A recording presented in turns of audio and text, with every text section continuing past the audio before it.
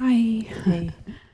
I just wondered if you can bring some clarification around like the pull into silence and then the movement of life, because sometimes I feel the pull of silence, but there's like a lot of doubt and not quite in tune, and just some clarification around that.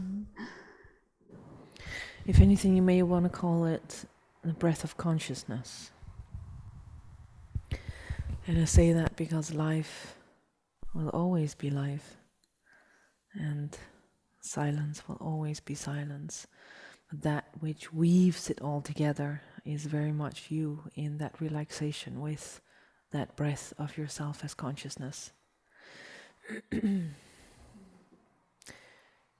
you want to look at nature, look at the seasons, look at the fact of winter and summer,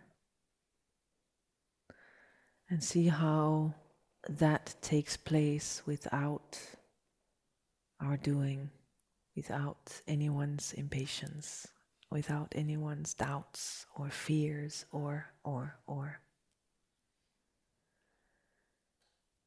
That force of nature is a great teacher in that sense. And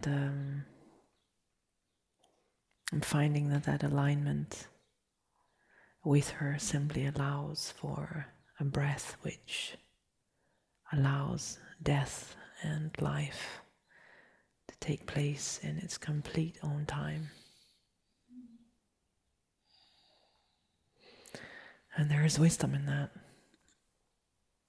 There is definitely wisdom in that. So if anything, I could invite you to move yourself to hold yourself and your opinions about life's natural movement, to hold that and become aware of what lies beneath your objections to the silence when it is silent, and vice versa. To discover the fear and what that fear is actually about. Because a lot of our bringing ourselves, our bodies, into that alignment, a lot of that is about trust.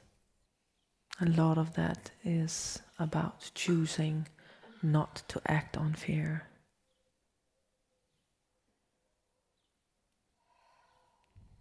And to make the commitment to the opposite. Bless.